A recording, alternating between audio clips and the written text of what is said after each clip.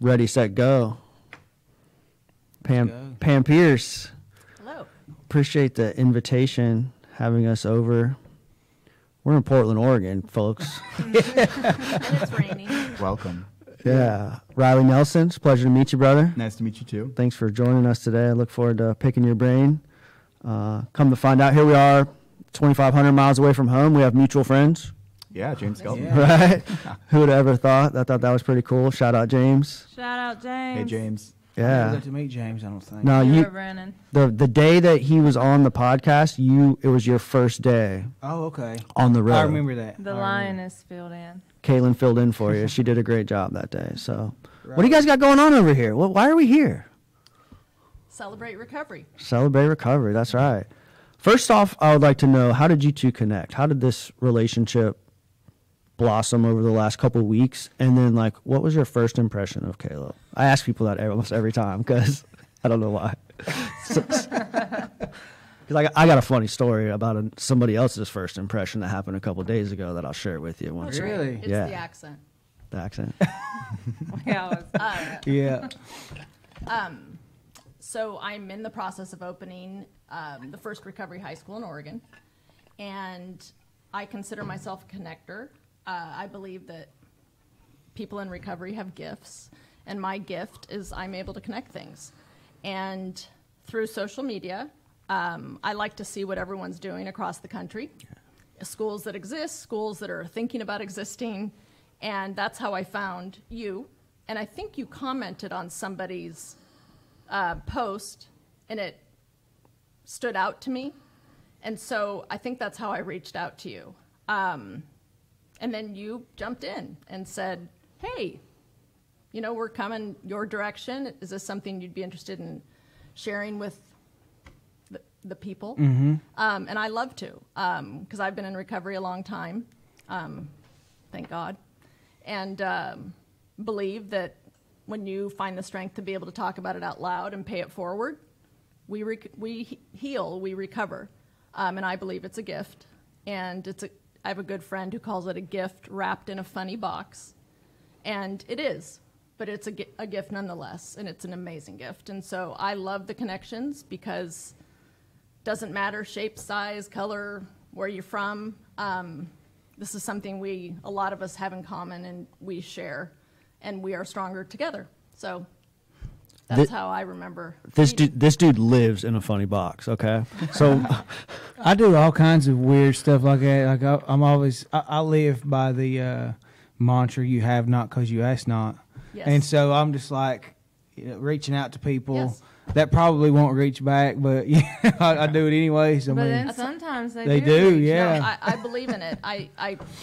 It's the reason the school's coming to life here in Oregon. It's the reason the alternative peer group is coming to life here in Oregon, because my sister said years ago, Pam, the difference between you and everyone else is you actually have these thoughts and then you act on them. Because the worst thing you could do, like if I reach out to someone and they don't respond, oh well, I move on to it. But chances are, when things are meant to be, they do respond, and it's always amazing. It's always perfect. It's always meant to be, and so I love it. Meaningful relationships, that's how they start. Yes. Or just from Yes. that initial, throwing a line out That's and right. seeing what happens, Yep. And that's like the foundation of my process of recovery. Like, we talked a lot about the fellowship that I participate in and the different things, but when I really started thriving and growing personally is when I began to cultivate these relationships by sitting down and talking to people like you guys. Yes. And getting to know you guys on an intimate and personal level. Once, sometimes twice a week for 2 or 3 hours. Who gets to do that? Not many people have that kind of opportunity to put the phone down over there, not look at it, and really genuinely get to know somebody that you never met before, somebody that you don't know anything about, somebody that's, and just have that connection. And then as we move along, we'll be able to maintain that along the process. So we're at a campground in Washington State. I don't remember, Lake Kai. We're at Lake Kai Campground, Washington State. And Caleb has a little early morning routine where he goes to the bathroom, he sits down on the throne, and he starts typing up a nice big, like his daily reflection, right, posts about like what we've done and where we've been and that sort of thing. It's a place to be still. It's a place to be still. Yeah, absolutely. Kind of don't have a choice. And so the showers were also located in that same bathroom. And there was a couple guys, there was 2 guys in line in front of me. I was waiting my turn to take a shower. Well, hang on. Before you start, let me tell you a little bit of a backstory that I haven't told yet. I walked in there, and I thought both stalls were taken, right? And so I'm standing, like, right outside the stall, which is kind of weird if you're in the stall using the bathroom. You can see somebody's feet, just hanging out, like, what the heck's going on? So he comes out, and I go in. And so I'm waiting my turn to take a shower. There's 2 guys in front of me, and he's in there the whole time. And the first guy takes a shower, comes out. Then the next guy, and I'm next. I'm on deck. I'm next in line, right? And he knows the guy knows I'm waiting. So he comes out of the shower, and I was waiting outside on like a bench outside of the bathroom, and the guy comes out of the shower, and he turns and looks at me, and he goes, "Hey, man, there's some sketchy guy in there. He's been in there for I don't know how long, but he's acted weird." And I'm just like, I knew it was him. I knew exactly that they were talking about him. I was like, yeah, some guys in there acting all sketchy, you know? I'm just like, You're like, he's sober, he's good. Yeah, that's my boy, man. Everything's cool. Yeah. So I've been trying to tell that story for a couple of days, and I keep forgetting to post it on our video, so I had to get it out on this podcast. I'm sorry, Pam. Thanks, Steve. Yeah, you're sketchy guy. You're more than welcome. All right. So what are you guys doing here? What's happening with this school? What all has taken place over the last 2 years of this thing coming to life? Mm-hmm. Again, Pam Pearce, I'm person in long-term recovery. Actually, this July will be 24 years that I've been in recovery. Ooh, there you go. Yeah. Mm-hmm. And one of the questions I always get asked is, how have you done this for 23 years? And the thing that always comes to mind is that I've never been anonymous. I want people to know this is what it looks like, and that there's hope and healing. If you can that first step is a doozy to say, shoot, I think there's a problem. And so again, I've never been anonymous, and I've been blessed by that. I have people come out of the woodwork and want to ask questions and talk about it, and I love to talk about it. And when I speak about it publicly, I always say outside of the birth of my children, it's the thing I'm most proud of. And so 2 years ago, actually almost 4 years ago, I was asked to lead a prevention organization locally. And the woman who actually founded the organization reached out through social media and asked if we could sit together, and she wanted to talk to me about this organization that she led. And through that, she said, here's the deal. My kids are graduating from high school, and I would like this prevention organization to continue. And I've gone to the community asking who can do this. And she said, it's you, unanimously. Who are you? And to me, I believe in signs. I like to follow the signs. And that was a sign. And so she said, would you be interested? And of course, yes. I love it, because I knew what she was doing inside the high schools and stuff. And I love it. That's how I remain sober and in recovery. And so through leading this prevention organization, I came across a documentary, Generation Found, and thought about it. It's like, interesting. It's about a recovery high school. What is a recovery high school? I probably needed a recovery high school. And so just out of curiosity, and then the Greg Williams, who created that documentary, had also created the Anonymous People, and I loved that documentary. Because again, like him, I always, as a young person in recovery, asked, why are we anonymous? And so I was like, I'm going to take a look at this documentary. And so you had to rent it in a big theater and then invite, 50 to a couple hundred people. And so I did so. I brought it to life, and we watched the film here locally. And as I was watching the documentary, I cried the entire time. Because I kept thinking, this is so amazing. Either I did it in a different life, or, dear God, this is where it's going. But of course, deep feeler, I sat there when the lights went on and looked like I'd been hit by a car, train. And I thought, get yourself together. You got to look normal. And one of the co-founders of the school was also in the room. And he and I actually went to high school together. And he stood up and shared his story and said the words, "I think we can do this." And from that moment, it has come to life supernaturally. Things have come out of the woodwork. So many people, it's been one of the greatest experiences, crying, of my life. And so this year, August, Harmony Academy will open, and it will open in my hometown. And the district that is chartering the school is the district that I graduated from high school. And when I graduated from Lake Oswego High School, I won Biggest Partier and Best Dressed. Cha-ching. Yep. And I share that because, again, it's another example of serendipitous things that happen. And my father was alcoholic, and he passed away when he was 64. And when Lake Oswego, when the Lake Oswego Administrative School Board unanimously voted in the first recovery high school in the state of Oregon, it was on my father's birthday. And again, that's a sign.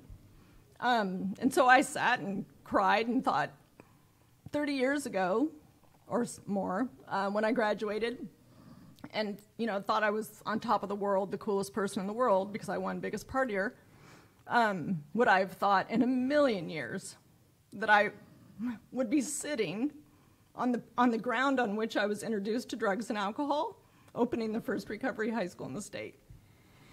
So, and again, through that process and, joining the associations that lead recovery schools and alternative peer groups and the collegiate level programs, we learned how important the alternative peer groups were.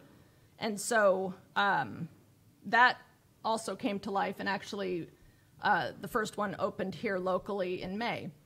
And we were introduced to Riley Nelson, who's sitting here to my right. Riley attended Archway Academy, which is the school that the documentary profiled. And he also attended one of the alternative peer groups that they talk about in the documentary as well. And Riley was introduced to us about 1.5 years ago, which I believe, again, is another sign. God, the universe, knew that something amazing needed to be done in Oregon. And we are the soldiers who were listening. And so here we sit, about to watch the landscape change for the better. And so Riley is part of the alternative peer group, and I'll let Riley jump in and share. Yeah, so like we were talking before we started about how you ended up in Portland. And so like upon moving here, like you didn't know that all this was going on? No, so I started working at the alternative peer group. So I spent, from in Houston. Yeah, Okay. yeah. I spent from 19 to about 23 working with teenagers with substance use and like other high-risk behaviors. So moving here, Oregon is actually number 51 if you add in Puerto Rico as far as like access to mental health and substance abuse treatment, and number 1 in necessity. And I didn't know that when I moved here. So moving here, I wanted to do something similar because it's what I'm passionate about. I had a lot of issues as a teenager, and people were there to help me. So I was just looking for jobs, and I was like, there is nothing. What is going on? You were looking for jobs in the field. Yeah, I was looking for jobs in the field. I was looking to work with teenagers. And here we have essentially 2 inpatient programs for teenagers, and we have 2 outpatient programs for teenagers. And you're talking about a major metropolitan city. Like that's crazy. So I moved here. I just happened to come across Pam somehow. I'm not really sure how that happened. Connecting, yeah. So they were looking to start, their recovery high school, and I kind of introduced the idea of like the continuum of care that Houston has. So one of the things that makes Houston so great is like when the kid leaves home, to the time that they come back home, they're like constantly in recovery. So they go to school and they leave school to go hang out and do process groups, do family groups, family sessions. And they also have like teenage 12-step meetings. So there's 4 alternative peer groups, and they all have 12-step meetings, and they're all, I mean, all the 12-step meetings have at least like 30 kids. There's one that has like 80 kids in it. You know, and it's crazy, right? Like here you have the average age of AA being 40 years old, and you have all of these teenagers in a 12-step meeting, and the only person who is like maximum 25 is the person working in the alternative peer group. Like, that's crazy. And so for me, seeing this and coming here, I'm also in recovery. I have 8 years sober. You know, and for me, going back into AA here, young people's AA, and seeing like oh my God, like these people are as old as my dad. Like, how does that work? You know, and I think being able to help Pam and like change the landscape and, you know, change the conversation, I think is something that needs to happen in Oregon. Can you talk a little bit about what that progression was like for you, like leaving the school and working at the APG in Houston? Like, what was that process like for you? Yeah, so one of the things that's great about the APGs is that we have recovery coaches. So they're 20-somethings that are like really relatable to teenagers, that teenagers can emulate. They sponsor them and like provide them advice about like what's going on and from their personal experience. And from my own experience, like being a teenager, like I wasn't going to listen to some dude in a suit. Like that wasn't something I would listen to. And so for me, like having somebody in a t-shirt with tattoos that's like a little bit older than me tell me, you know, like shut up and listen, I was like, oh, okay. Whatever you say. Somebody that looks like you, that talks like you, that yeah. Mm-hmm. And that's so critical. I mean, you know, it's like a pregnancy. Like if I tell you, you know, like pregnancy is really hard, like I don't know anything about pregnancy, right? Yeah. You have no reason to believe that I've ever experienced pregnancy. So versus like somebody like Pam being like, yeah, when I had a kid, like here was my experience with pregnancy. You're like, oh, okay. Right, sure. I appreciate that. Yeah, and so that's what made it so critical, I think, was sort of that component. Yeah. What I love about the alternative peer group model, Riley is an example of paying it forward. Mm-hmm. He's a product of it, loved it, feels passionately about it, and goes back into the environment to lean in and pay it forward. And I believe paying it forward is how we stay in recovery and we thrive. And I mean, talk about authentic space. We can create authentic space in seconds. And again, I think that's one of the gifts. And so to be able for Riley to go back into the environment and share what he learned. I mean, those are the principles. That's the foundation of, you know, how it works and why it works. Yeah, and so back to your question. Sorry.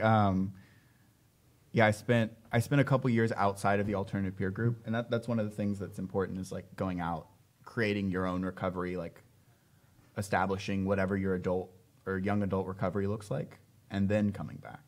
So yeah, sorry, I realized I didn't answer. Like developing some skills out there. Yeah, right. Yeah, being part of a community and having some independence and being able to make the choice whether or not to and choosing to. Yeah. I was wanting to see if you would back up for us a little bit, Riley, and how did you get into Archway as a student?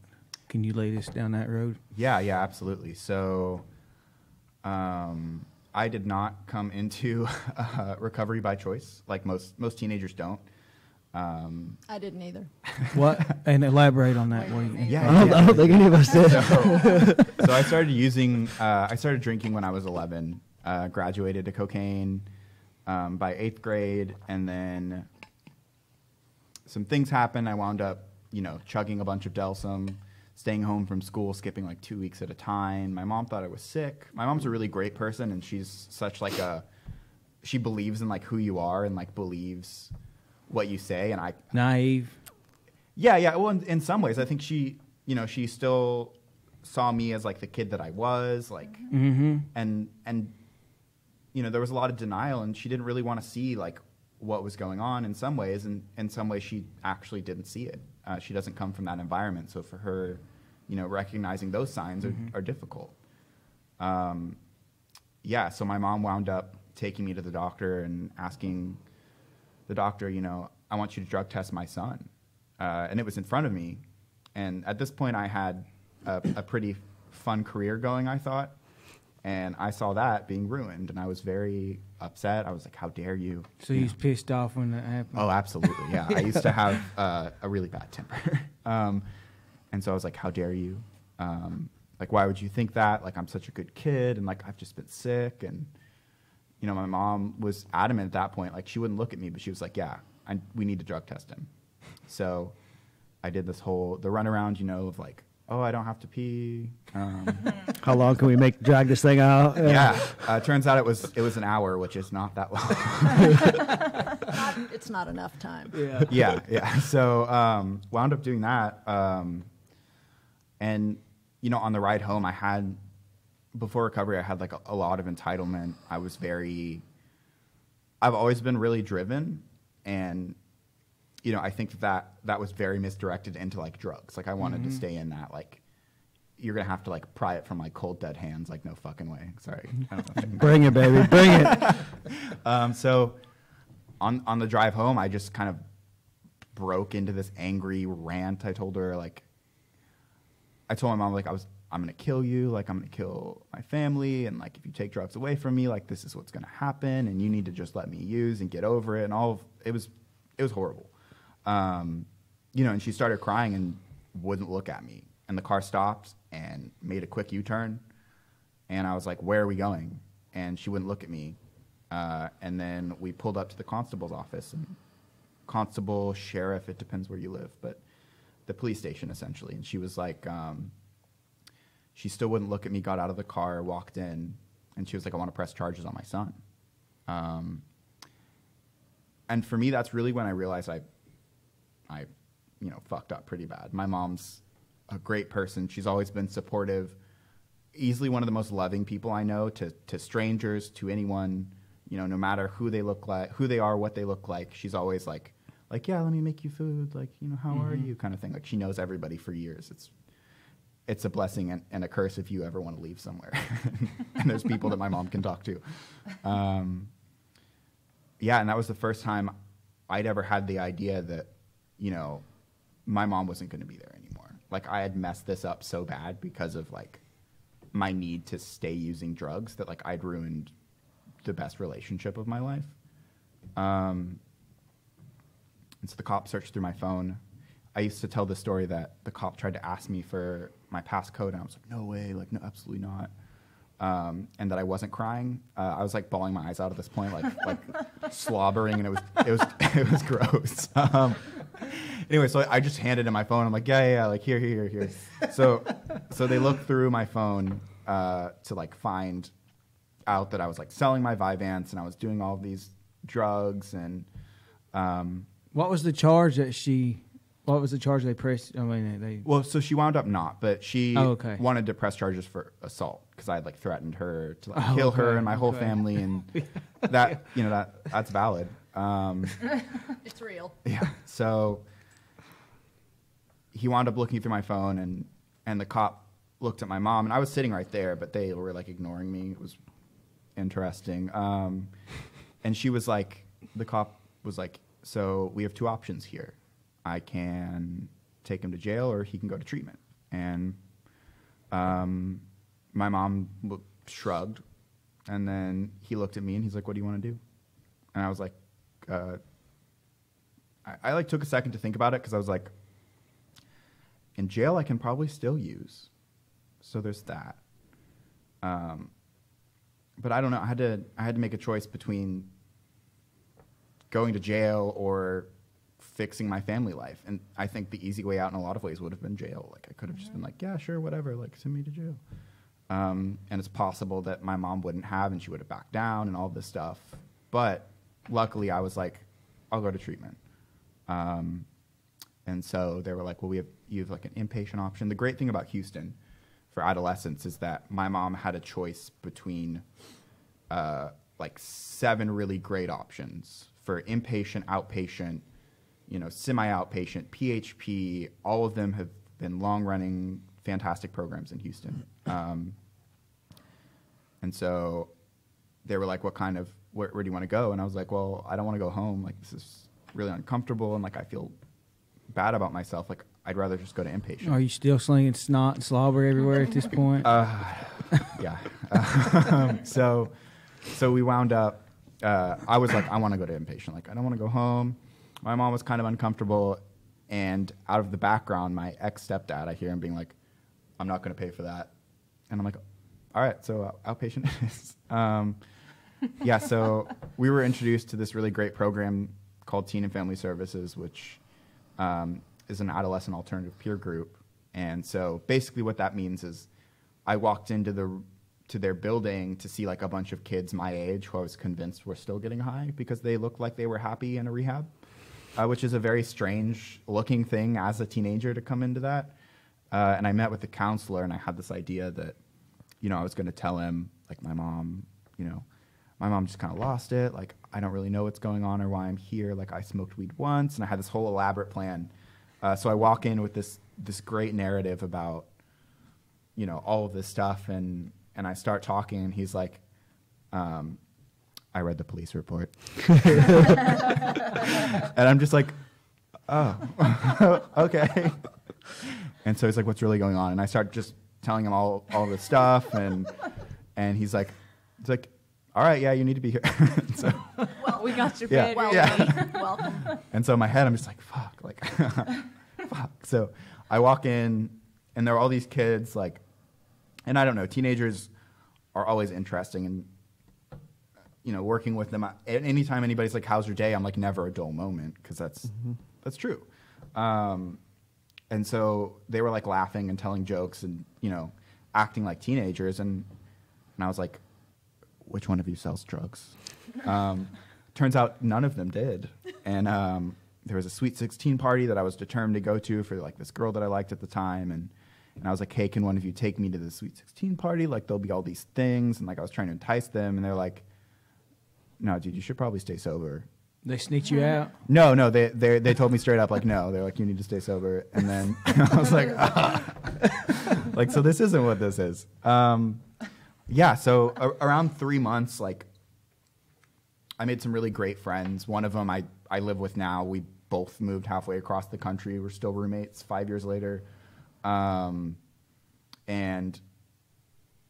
like 3 months in, I wound up like I want to stay sober. I was this difficult kid. George Youngblood, the CEO of Teen and Family, always tells stories about how I'm his most difficult child. And that's still a badge of honor, and also I apologize every time I see him. And so I like wanted to stay sober. Like the relationships I had made, like the counselors that I had met, what I'd heard other people process, and like what I'd been able to process. I was like, I want this. Like, I'm happier. I feel like I have these genuine like relationships and connections. And I was at my normal high school, so. And how old were you at that time? I was 16. 16 years old. Yeah. We was just talking about this last night. was- Yeah, you rediscovering and building a life that you're proud of, and you wouldn't sacrifice anything for it, Yeah. Right. You just come over this threshold where you come to this point in your life when you're just like, I don't want to ruin what I have going on. Like, I'm living my best life now, and there's not anything that any kind of substance can add to that. You know what I mean? Like, Yeah. we literally just had this conversation. Driving home last night. We were talking about cannabis because like where we're from, there's not dispensaries on every corner. Blown, Yeah. It's definitely a culture shock. That's what we were just talking. We're just like processing through like what are your thoughts on that? What How would do you that look feel like about if we that? went into one of these places, Yeah. Yeah. Where would that lead to? Like, where could that lead to? We was talking about these things. I want to give your mom a shout out, bro. That's Oh, yeah. freaking awesome, man. Yeah, Cindy Kraft, she's a boss. I've got a family member that's acting the same I was way. thinking about him too. Yeah, the whole and time you were so talking. Mom, Ruth McCoy, you hear this? Take him to the police station.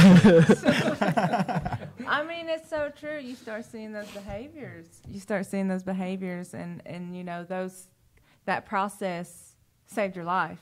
And a lot of times, like when you struggle with being an enabler or, you know, the things that you do as a parent, it's really hard to figure out where do you draw that line or where do you take your child to the police station. Yeah. And when it starts coming to like taking the car at night when you're asleep or, you know, doing certain things, like where's that line draw? We just drug tested him a couple weeks ago. He passed, but he's got all the behaviors.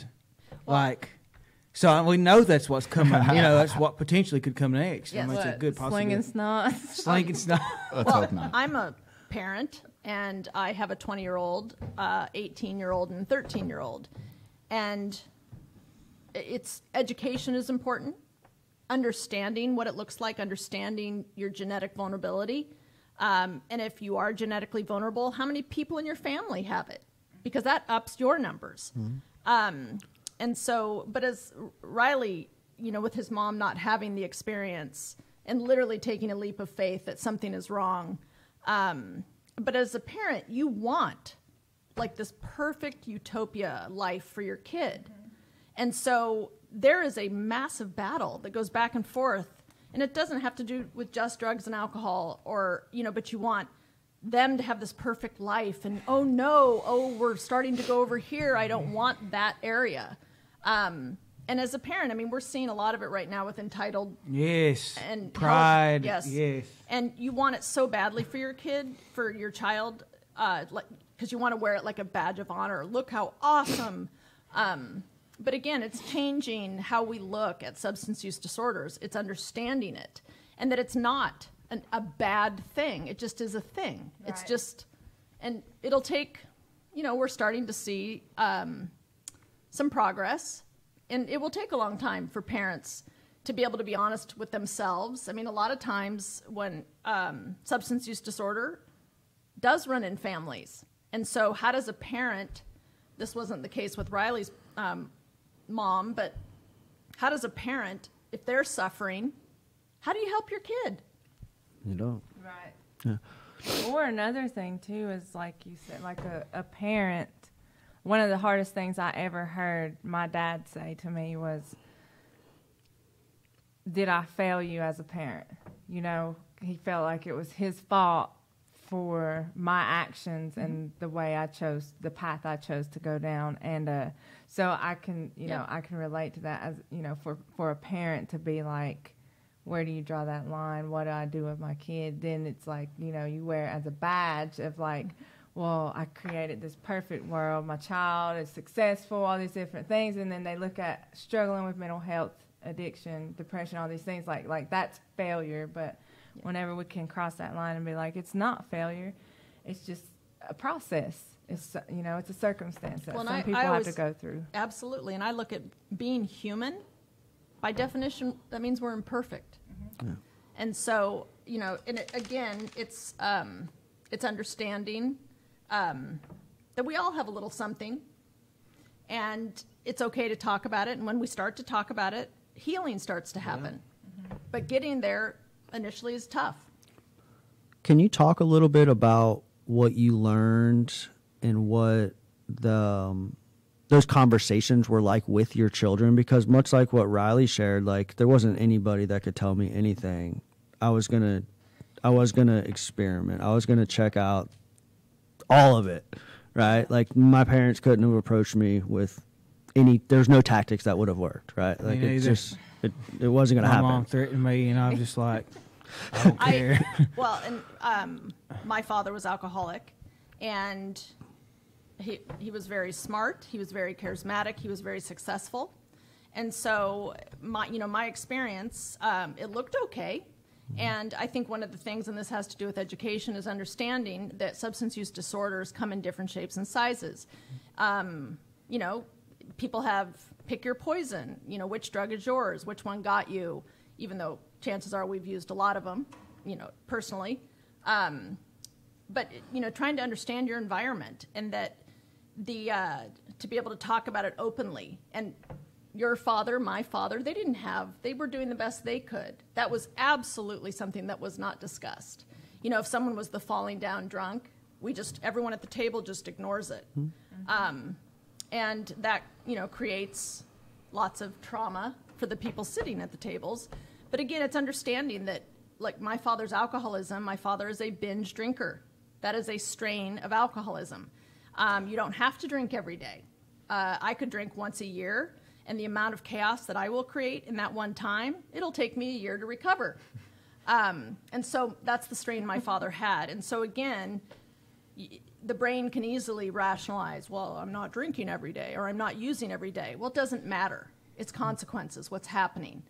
And so with my children, I got sober before I was even married.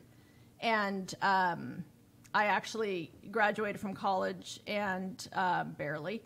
And I decided to move to D.C., which was 3,000 miles away. And again, it's textbook. I told myself, oh, I'm going to move. I'm going to start over. Because I'm an adult now, I'm going to drink wine. Well, I'm really allergic to wine, you know. And what are you going to break out in handcuffs? Serious. Matter of fact, quick story on that. I moved to D.C. I think I'm so cool. I interned with one of the Oregon senators, bought a car. You know, I'm like, woo, I'm an adult. I can do this. Got a DUI at 9 o'clock at night. Hadn't even gone out yet. Just drinking, thinking about it. Blew a 2-1. Nice. 24 years old, yep. And that was the beginning of the end. It was the first time in my life that I actually got stopped and educated on, hey, FYI, what's happening to you is not normal, you know, and so again, that was the beginning of the end for me. I ended up meeting my husband. We worked together, and I was on a restricted driver's license, and yeah, really glamorous. Did you have the blow machine in you? Actually, no, thank God. That was not a thing yet. Thank God.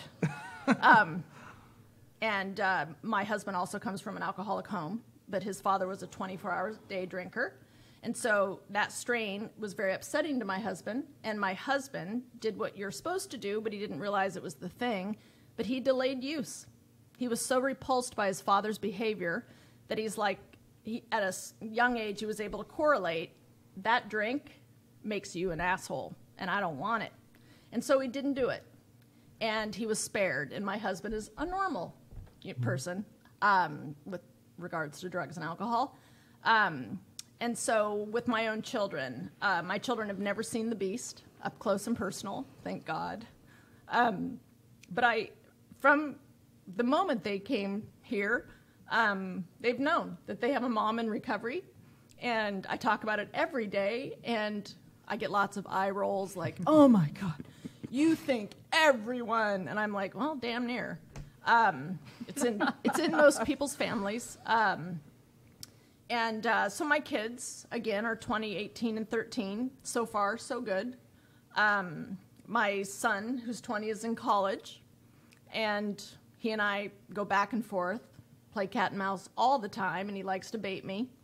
But I've told him, if I ever think for a second that you're on the train, I will come for you like the hounds of hell. I'll send him this audio clip. That's right.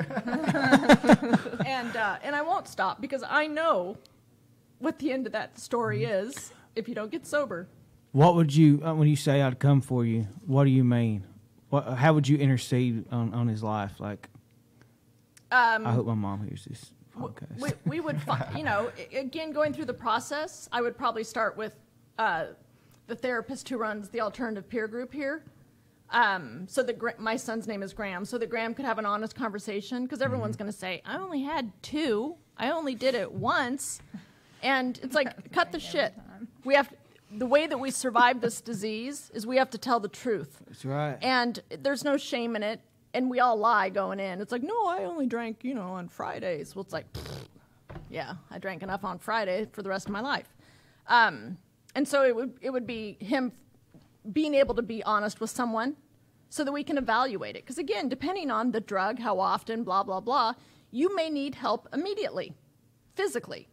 And you have to be careful with that. And, I think the beauty of understanding this disease and meeting people who are also in recovery, I don't think it's ugly that you had, XYZ drug addiction. I don't look at it like bad. I look at it like, God, you're a hero. You're doing things that are almost impossible to do. And so it would just be introducing the process to my child, to my son, if that should be the person. And if he needs inpatient, outpatient, whatever it is, it's like we're just doing it.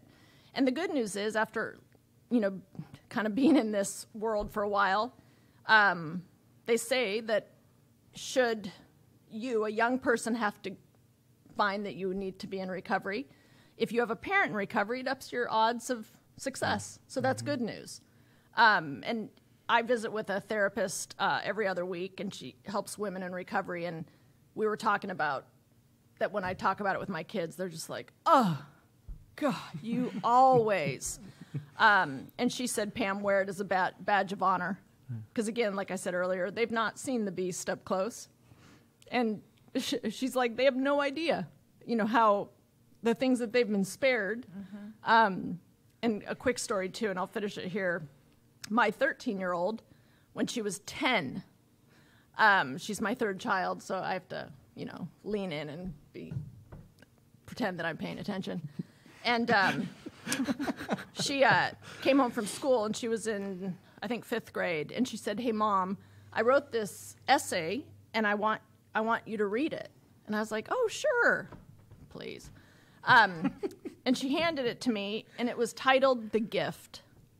And a 10-year-old wrote for her school, you had to write about a gift that she wishes people had, and she wrote about the gift of recovery. Oh, and she's good. 10, so she doesn't have stigma. She doesn't look at it good or bad.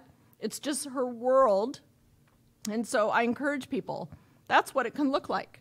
To her, my children look at me and think, wow, you've done these amazing things. And it's not bad. It's amazing. And for her to be able to write it down, and her teacher, when I looked at the paper, all it said was, wow. But, imagine what she that day introduced. Who knows? That teacher probably needed that. Mm-hmm. It was probably her husband or her, something that it's like, whoa. And a 10-year-old feels proud and thinks it's a gift. And so that's what it does when you can talk about it with your children. You talk about it. It's just every day, just normal. Just normal. That's awesome. Thank you for sharing that, Pam. Yes. Pam talked about the power in not being anonymous and sharing your story, and obviously we do that quite regularly on this program. I'd like to ask Riley, what, as a adolescent, right, in this high school, finding out that they're coming in to do a film on what you guys have going on, what was going through your mind at that time? Where were you mentally, finding out that they were doing that? How'd they pitch it to you? So we all had forms to sign. When they Sasha initially told us, and with things like that, there's always skepticism with it. And I, at that time, had a lot of stuff going on. My stepdad vaguely threatened to kill us, and so my family split up, and I was living with my friend, and my mom was living with some lady from church with my little brother, and so I had all this stuff going on, and I was like, I don't want these people filming me, I don't know. And so I think initially I felt really used. That was my first thought, was oh, cool, these people are using me. And what I came to find out after I saw it, I realized that wasn't the case. I was expecting them to make some kind of Sarah McLachlan commercial where there's black and white, and she's talking about saving these poor children. And luckily that that was what I thought. I was like, oh my God, these people are making this super weird, depressing documentary. But that wasn't the case. And what I realize now, moving here, is that my story is one of hundreds, and my story alone is different, but it's not unique necessarily. And just my story alone, I have the power to help people. I helped the school raise $83,000 by telling my story and going places and telling my experience to other people, to something that they don't know. I can create money, I can like change people's minds, influence people to like be passionate about something. Like that's crazy. And that's just me. Like there are so many people that do it way better. And there are so many people that, you know, do it across the country. I mean, I think Archway has been a really good kind of instigator of the conversation. Yeah. Pam, you saw the movie, right? And like your sister said, you're the type of person to take action, right? Many of us are in recovery That's just how we do things. But you're the type of person to take action. So where did you start? What was your first steps? How did you get to this point today where you're gonna be opening the doors in August? What's that? Almost 2 months away? Yep. So one of the co-founders... Because I would say that, like, obviously, like, there's probably, like, a considerable amount of mothers out there that had the same experience that you did. I think Mary Ferreri, who we work with back home in Charlotte, told a very similar story to seeing that movie. Yeah. So, like, you know, what'd you do? So one of the co-founders is a superintendent here locally in our county. And his knowledge and understanding of how it works, and we describe it as the coalition of the willing. You just started finding people, listening to people would say, hey, you need to meet so-and-so. And honestly, it was like connecting dots. And having the school background, that kind of understanding was invaluable. And it made it fun because, again, the coalition of the willing, all these people started to come together, and everyone was gifted differently. Everyone had a piece of the puzzle, and it was awesome. We were listening to each other. It was, you do this, I do this, and it just kept growing. And to me, I kept thinking it's much greater than what something massive is coming. And you either jump on or you get out of its way. And had an opportunity to meet the third co-founder, and it just, I don't know, it just started moving and growing, and people were receptive and wanted to help, and here, you do this and know this, and it came out of nowhere. And it was so, again, the day that this Lake Oswego School District unanimously voted it in, I sat there again crying, thinking, my dad's birthday, I'm sitting on the ground on which I was introduced to drugs and alcohol. And in my head, I thought, this is the best high I've ever had. So in the zone, so, God, uniquely designed to experience what I was experiencing. And I was so grateful that I listened to people, and that I just did what I was told. Hey, you need to meet so-and-so. And so I found them and would meet them, and wow, they were the missing piece. And it just seemed to get faster and bigger and better. And it was a great high. It still is a great high. And to be able, I keep telling myself too, write it down. And I've documented, pictures and different things and emails from people. And so, it's you either jump on the train because it's coming. Whatever it is, it's coming. So. How about the school board? Like when you're pitching it to the school board, how receptive were they to, because you said they voted yes. unanimously to every approve single it. one of them was like, yes, this. And again, this is one of those things that it will take a while to educate people and for people to understand. I have yet to meet anyone who's not like, oh, this is so needed. And people yet. Visit Western North Carolina. We got a story for that. Yeah. But it's, so everyone knows that it's necessary and that it's needed. But again, taking that first step to admit that it's you or your child is almost impossible. And so that they were, one of the board members said out loud, and him being a school board member, he's like, this is one of the things I'm most proud of being part of. And so I think that was a feeling that so many people had that were touching it. And again, from the very beginning, having been to Houston to see the success of the school and the alternative peer groups, that was always something, here we're going to duplicate it. And the alternative peer group locally, Family Inspired Recovery, came out of nowhere. And again, having been able to watch all the signs and how the school came to life, I'm like, just go with it, because obviously it needs to come, and it came fast and furious. But again, it's always a cool story, and the dots were connected quickly, and here we sit. Riley, were you working at the alternative peer group before you all met? Yeah. So I worked The one in Houston? the one in Houston. Yeah, but not here. No, You not were a here. part I of the helped- opening. Yes. Yeah, I helped here. him. Okay. Yep. create it. So y'all connected and then Yes. moved Yes. forward with Yeah. opening. And it. that was one of the signs. Knowing that Riley was here, he's, again, had lived it, worked in it, is the product of it. I'm the connector. It's looking at Riley and saying, what do you need? What does it look like? And trusting, having faith. My tattoo is my sobriety date with faith. But having him just say to me, Pam, this is what it looks like, this is what we need. And then me doing my piece, which is, all right, let me find it and connect those dots. And so having him here is a blessing. And I've never seen eyes on an alternative peer group.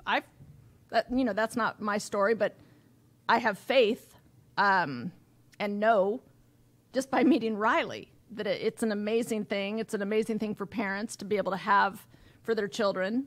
And so he's kind of in charge. It's like, tell me what it looks like and I'll go find it. Well, how did you, you said all the school board members was, all for it. So how did you pitch this to them? Is there anything in particular that you feel like sold them on it, or can you just explain that process? The truth. Just people sharing their truth. Dr. Marv Sepala, who's the chief medical director of Hazleton, Betty Ford, we were able to meet him, and his story is phenomenal, by the way. He was the first young person to go to treatment in Minnesota, Hazleton, and he was introduced to us through Tony Mann, who's one of the co-founders, and so he was on our board. And so having someone at that level, and again, I like to use Dr. Sepala's example, what we're capable of. He was a young man, I think 17, when he went into treatment, and he's like, what's the problem? And they're like, well, you have a drug problem. Oh, no, I don't have a drug problem. I'm fine. And today he is the gorilla. He felt passionately enough about this disease that he went to medical school, and that, he does what he does now and helps thousands of people and speaks about it publicly. And so he's on our board, and that helped because his understanding of the landscape to be able to speak to people who may or may not have a clue, and so what he says is important. And he's been an incredible gift to us, and being part of the team. Mm-hmm. And so it's finding people who are pieces to the puzzle. And again, one of the gifts that we all understand about being a person in recovery, we tell the truth. And when we hear the truth, we know it. And so I think that the school board, it's like they heard the truth and they were brave enough to jump. So I honor them for doing that. We had a conversation with a principal back home on our reservation, and everything was going really well. We started to get the conversation started about a recovery high school. And the school board eventually stepped up and was like, there will never be a recovery high school here. And a lot of their reasons was, one of the reasons was like, what you're doing is you're showing preference over the students that have a drug problem. What about the students that don't have, that are doing all the right things? That's one of the school boards, that's one of their opinions, that's their take on it, perspective. And Sounds like they're good where they're at. I mean, right? Is that a problem? That they're doing well? So that's kind of the thinking that we're up against back at home. We've just got a lot of the school board, and maybe I don't know how we would change that perspective. You know what I mean? Well, I look at similar. What about diabetic camps? Do we say, well, that's not fair, because us sitting at the table, we're not diabetic. Well, that's not fair. Why do they get that camp and we don't? It's like it's changing the mindset to what is already happening in other arenas.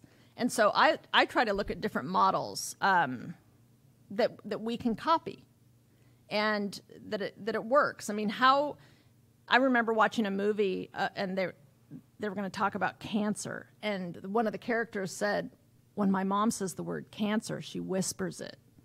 And so, because again, we didn't want to say, oh, they have cancer. You know, like it's today we lean in and help each other when someone has cancer. You know, we're like, oh, let me help you. How can I help you?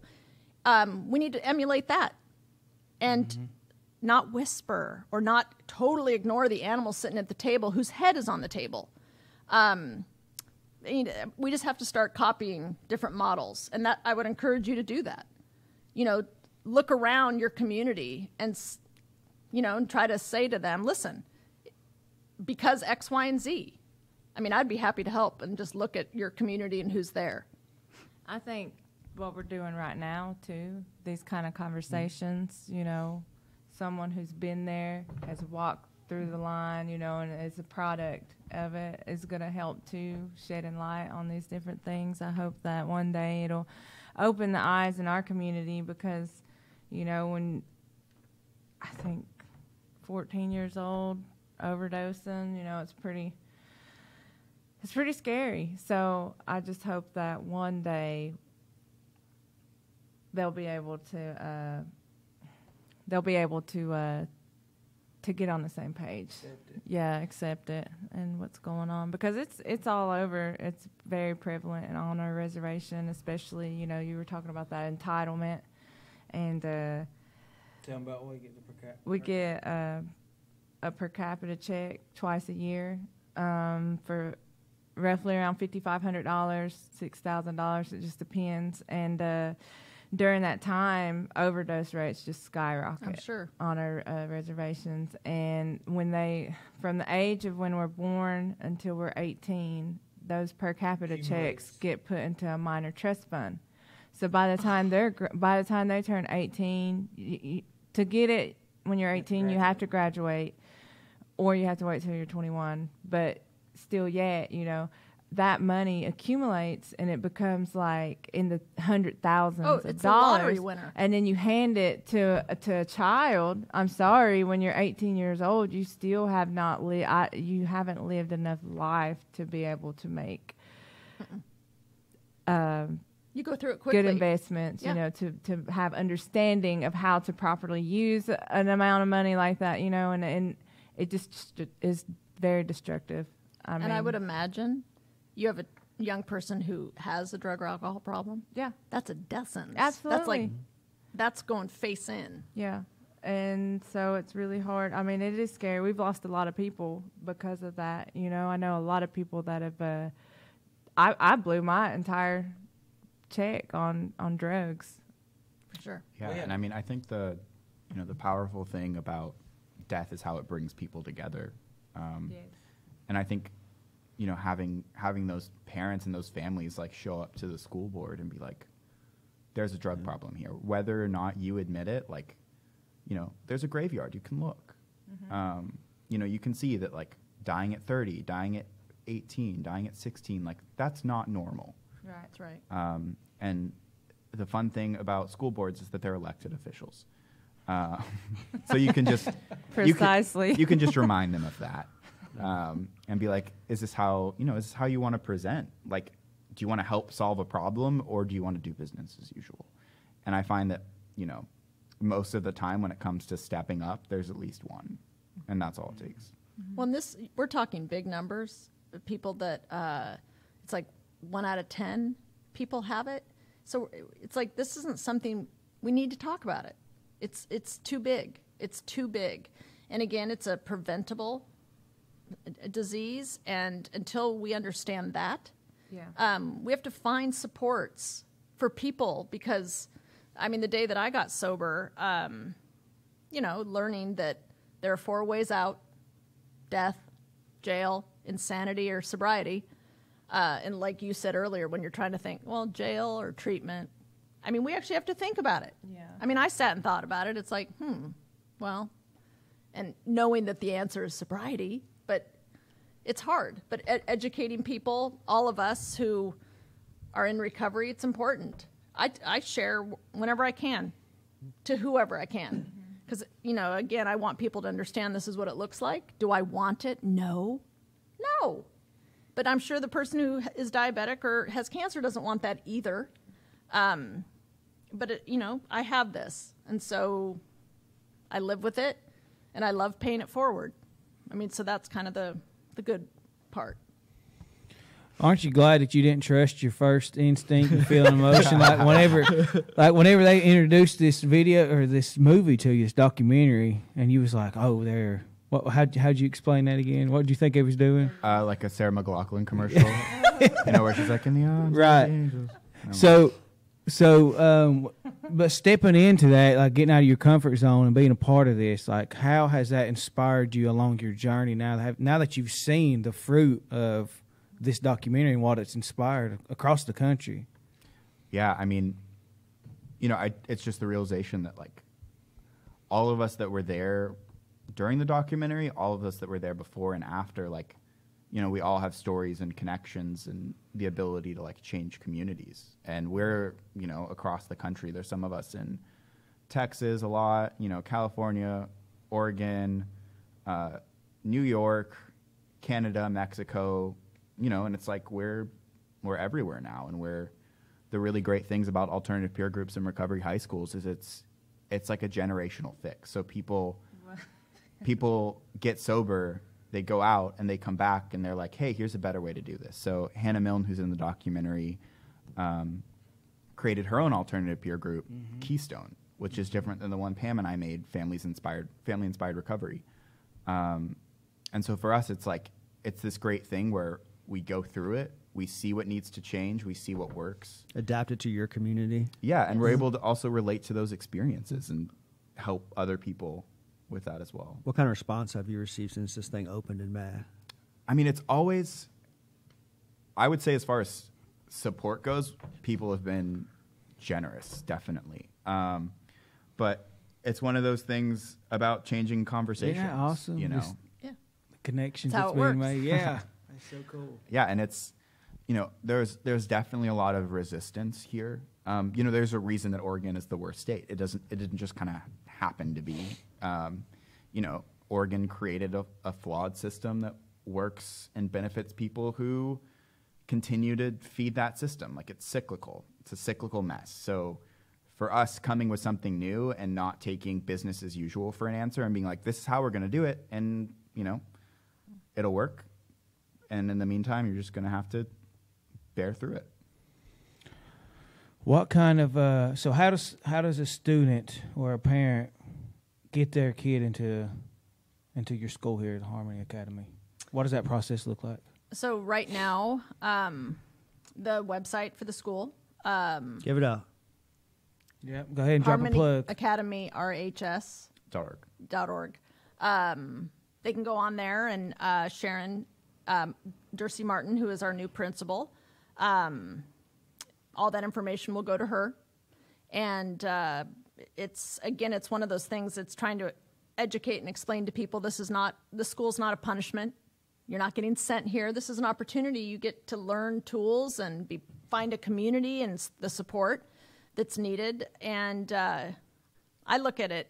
I found the sign that reads home, because again, I can't even say it without crying. I look at it as an opportunity for these young people to come home, to find your tribe, and to be able to look at each other. Tony and I, who again went to high school and are two of the co-founders, we've laughed and cried about the people that should have been here with us, and it's wonderful. And again, that's from an adult perspective. So my dream this entire time has been to create this environment that I, like Riley, would have been kicking and screaming going in, but eventually it would have been like, okay, this is okay. Because I've always known I'm different, but it wasn't different bad. It was different good. And I So- think one of the amazing things with teenagers is that this is the only time in somebody's life that you can be like, you're going to treatment. Right. Yeah. Like, you don't have a choice. Right. And that's crazy. Like, that's insane. My life, you know, had I been 18 or had there not been anything around me, I would have just continued. And then, you know, where I was, there was no way that you were telling me to like go to treatment. Absolutely not. But with teenagers, as a parent, you have the ability to be like, this is what we're doing. Yep. And you don't have a choice. And had Houston not had the resources available, who knows where you would have ended up. Yeah, absolutely. Right. Yeah. The alternative peer group, Family Inspired Recovery. There's the website, familyinspiredrecovery.org. We'll have information. People can call. We have open group meetings on Thursday evenings for parents, for teens, and then for children of or siblings of. And they're, you know, similar to the 12-step groups. But it's an opportunity for people to come and check it out. And it's just, and again, it's spreading the word. People will have to hear about the school and the alternative peer group hundreds of times before the brain actually registers, oh, what is that? And I want the word spread enough so that because I'm always after the one person who needs it, who doesn't know it exists. And so I want as many people as possible to know that these services and supports exist so that when they find that brave moment that they can say out loud, something is wrong, that someone next to them who loves them will say, hey, I know of a place, and hope and healing exists there. And so, again, it's just getting the word out, you know, as fast and as furious as we can. So, Go ahead, baby. so can you kind of explain, like, to listeners who don't really know what a recovery high school is, just kind of walk them through how do you progress, like, academically, and then also with your recovery, you know, how do you evaluate that and analyze that, and those type of things? I'll let you jump in. Yeah, so I think a lot of the conversation with recovery high schools and kind of helping people understand is just listing things that it's not. So it's not a boarding school. It's not a school that provides therapy as much as it is a high school that supports recovery. So there, as far as like, you know, the days go, it's like you're still getting a high school diploma. So I got my high school diploma. It didn't say Archway Academy. It said, I think it was like Phoenix High School or something. So because there is still a stigma, like kids aren't going to have this branding of like, I went to a recovery high school. You know, it's going to be, for Harmony, it's going to be a Lake Oswego diploma. Yeah. What about curriculum? Yeah, and that's what I was stuff? gonna Is ask. that- Curriculum. does that look? So Harmony's a charter school, and so curriculum is, you know, what the curriculum is for that district. It's Okay. the same for any high school. You know, I was able to go through college and graduate based on my Archway education, so people can do it too. And there's online opportunities. You know, Cool. each student's going to come in with a different background and different classes and things that worked and didn't work. And so it's an opportunity some students are going to have to do some recovery work. I mean, actual, credit. And so maybe some of that's online. It just lots of different ways to accommodate getting them graduated. And it's not an alternative education. You know, they get, just like Riley shared, Lake Oswego. So it's not like you have this scarlet letter that says you're from this recovery high school. No one will know. And again, I look at it as a badge of honor anyway. So Right. Collegiate recovery programs. You know, you talked about like the continuum of care and it, like these recovery high schools just being kind of a natural funnel to the masses of collegiate recovery programs that are opening up nationwide. Like, what kind of relationship do you have like with any of the university programs? And then also, like, were you involved in any type of collegiate recovery when you went to college? So yeah, I think the really amazing thing about Archway is we had college day. So we had They came to you. Yeah, so we had 6 different colleges come and just talk about their recovery programs.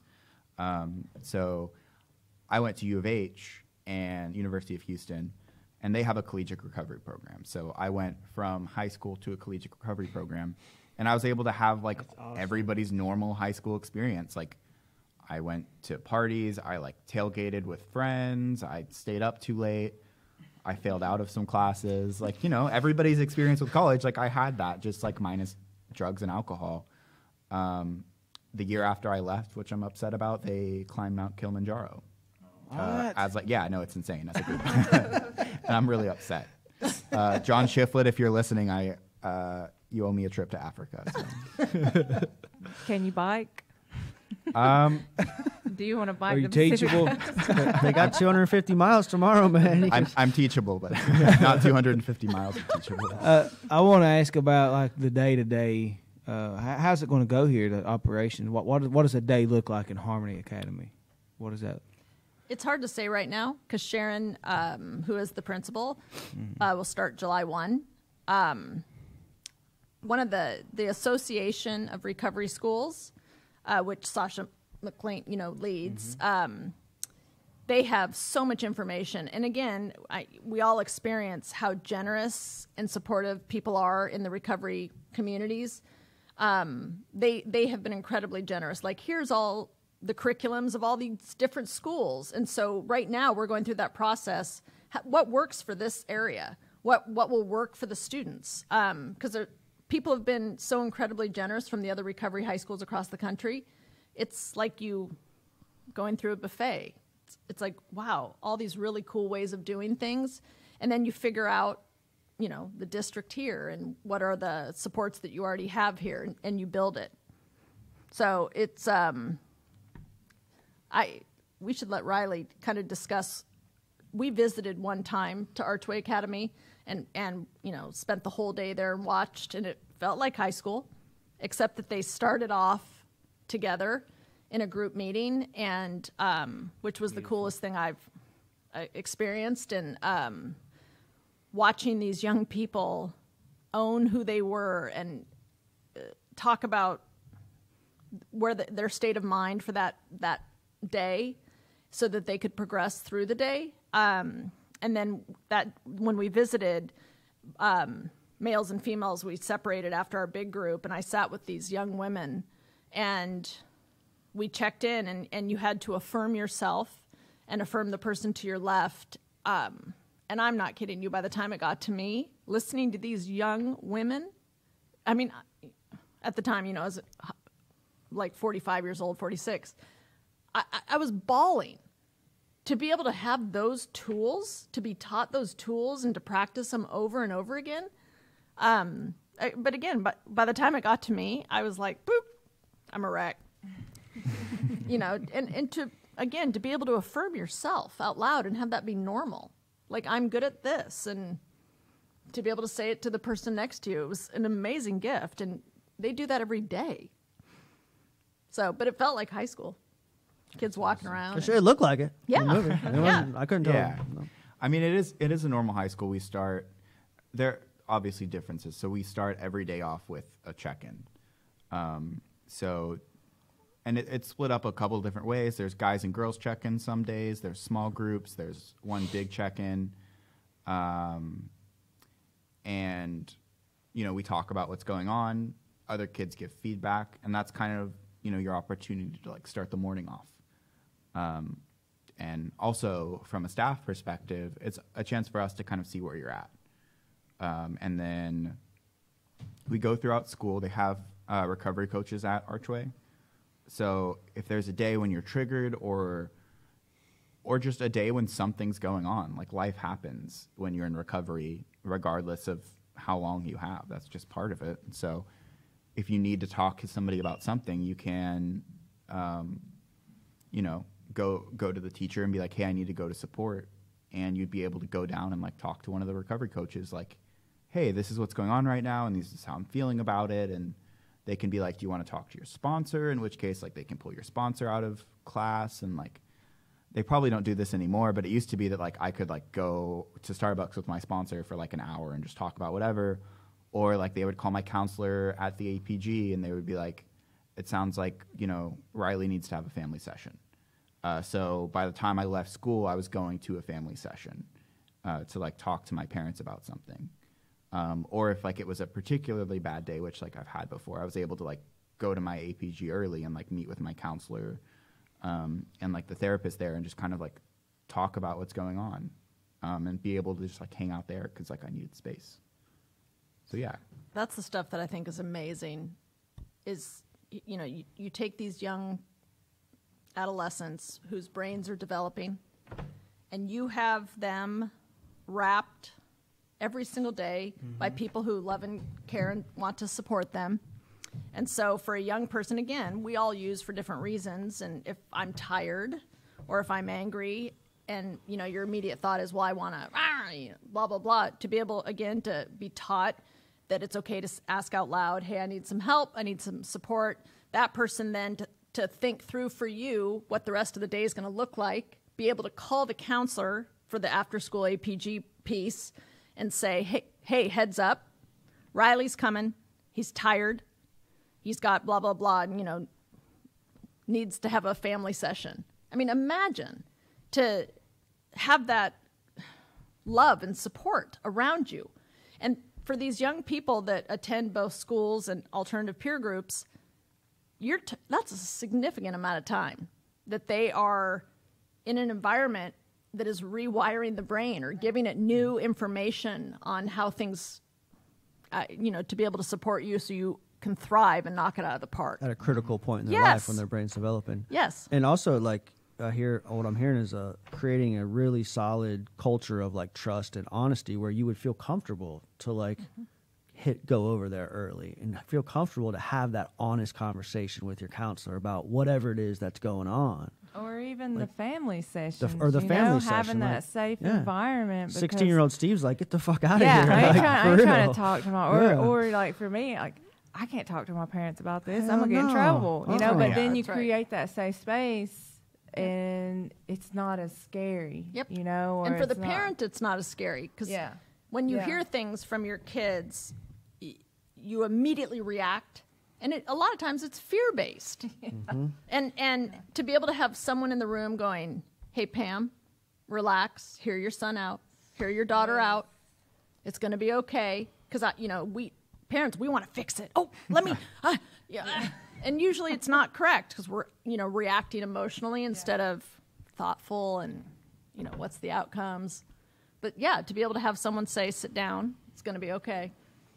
Yeah, and I think that's... Go ahead. Sorry. I think that's something that's, you know, really critical about the APG piece of it is like, that's the parent part. So my mom she was kind of in denial. She didn't know what to do, but she's just naturally like a really teachable. She like wants to learn things all the time. And so, you know, we developed a family contract of like, these are the rules. These are what happens if you break them. These are the rewards that you get if you don't. My mom went to like parents group and learned about like setting appropriate boundaries and all of this stuff. And anytime there was a difficult conversation that I was like, I don't feel like I can have it right now. And you know, that works two ways. We were both able to be like, hey, I'm feeling really upset and I don't want to say something that I'm going to regret. Are you okay if we like talk about this at a later point? And that, you know, those communication skills are amazing. And I think that everybody deserves to like have that opportunity. Which, by the way, spending, you know, this last several months with Riley, some of the things that come out of his mouth blow me away in a positive way because you can see that's how he processes it, and it's a very healthy way. And it's like he nips things quickly and he wants to talk about it.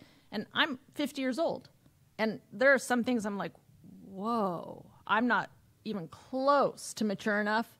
And he's just calm and says it, and it's like, wow. Yeah. And so it's so impressive to be able to have that. That comes to him naturally, like, at least it looks like it's natural. You may be freaking out inside. Well, and it kind of reiterates back to that point where, you know, you were talking about, like, being a teenager, you have that ability to be like, no, you're going to treatment. Whereas as an adult, it's a lot harder to instill, even for parents. You know, I've seen parents, their kids they're adults, you know, they're 30-something years old, still using drugs, still living out with, and they don't know how to comprehend it. They don't know how how to handle it, you know. Right. But then reiterating back to the, you know, getting involved in a school like this or being able to work on these skills as a young adult, as a teenager is. Yeah. I look at and that's why I love prevention. So many of us, again, start using so young, and I look at it as an opportunity to be able to identify it faster and nip it faster. For example, and this is my addict brain thinking, but if we were able to catch someone at 14, and at 14, our brains do what's called, it prunes itself. It gets rid of a lot of the information that it has because it doesn't need it anymore. It doesn't need to learn to crawl or walk or, you know, or talk. And so it has to prepare itself for the adult world coming. And so again, it prunes. So at 14, our brains are, you know, this wide open space. And what also starts at 14 a lot of times, well, drug and alcohol use. But if we can nip it to a 14-year-old and say, listen, getting suspended from school 3 times, all indirectly related to drugs, is not normal. Let's talk about it and find supports. Because what if we could take that 14-year-old, and again, this is speaking to the addict piece, but what if we could find the supports for this young person for the next 10 years? What if they get to use? What if on the end, they get to? And it's normal because the brain has developed. And again, I'm not a scientist, I'm not a doctor. I'm just wishing. Like, that could be a motivator to a young person. Like, listen, let us find the supports for you. Just so that, because right now it's not working. And guess what? It's a progressive thing. It gets worse. You just have to trust me on it.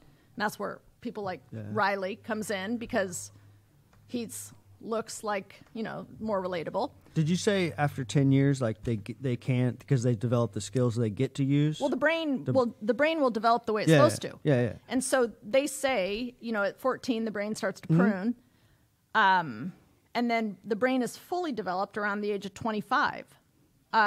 So yeah, no, I totally get it. But I think like after having those supports in place, what you end up getting is this. That's exactly right. And again, but to be able to say to this young person, you know, kind of selling to their the wanting to use so bad at 14, it's like, maybe you're going to get to, but let us help you, you know, get to this age, or one day at a time. Because again, at 14, you're like, don't talk about 25, because that doesn't exist. But to be able to say, listen, maybe you're going to get to. Let us help you get to that point. Because chances are, by the time, like Riley, at 24, it's like, I'm not going to, But he has the material.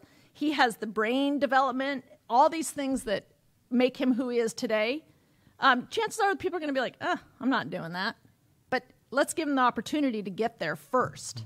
But I look at it that way. I'm like, God, what if you got to? Who knows? We need some of these peer groups in our community, because culturally and traditionally at Native Americans, you got so much the trauma, domestic violence, all these different things, substance use, mental health. It's more prevalent, right? And I think that especially providing the family with the skill set of learning how to communicate, supporting your child, having these conversations, it would be a game changer for our reservation and reservations across the country, because culturally, we're not supposed to talk about things like that. Like, it's a bad thing if you show weakness, you know, as a Native American man especially. When do you guys, Nara, we're going to connect you with that. Let's do it. What's it stand? I'm not sure what the abbreviation is for. We'll look it up later, and I'll give it to you. You need to meet them. They're a Native American recovery organization. Yep. They do a lot of great work. Okay. Yep. You know, are y'all familiar with Don Coyas? Mm-mm. Okay, you'll have to check him out too. He does some great work as well. Well, listen, guys. This has been I love about cried. I don't know how many times I'm over here trying to great keep it conversations. Don't feel bad. Yeah, we greatly appreciate the invitation. Riley, your story is an inspiration. I can't wait to see what, you know, the next steps are for the school and the type of impact that you guys are going to make in the community. And I can't wait to come back next year. And Yeah, see this hopefully, place yeah. open, We right? can facilitate us coming back and For hanging sure. out with you Yeah. guys. For sure. I For sure. I really want to give you a shout out for, hitting on the fact, like, at first you thought, wow, these people are here to use me, but it's not that at all. There's so much power in sharing your story, and that's what we try to share with people, especially on this podcast, especially in our community with the things that we do, is just how, like, it's not for anything for our pleasure or for anything personal gain for us. Like, we just want people to get their stories out there because there's so much power in it. And I mean, you've inspired me, both of you, and I just can't even imagine the adolescents that might hear this that is going to inspire them. So thank you so much for sharing your story. Well, thank you for having us. Yeah. Go ahead and throw us a Adolescents. plug. How can people connect with the school one more time? Website, social media, whatever. All right. So school is Harmony Academy. The website is harmonyacademyrhs.org. And then our program, Family Inspired Recovery, is an alternative peer group. And it's faminsrec.org, FAMINSREC.org. Beautiful. Yep. Y'all Thank are you. awesome. Thank you so Yeah, much. thanks for Thank having you us. guys. Bye, guys. Bye, bye, bye. See you later. Bye. Bye.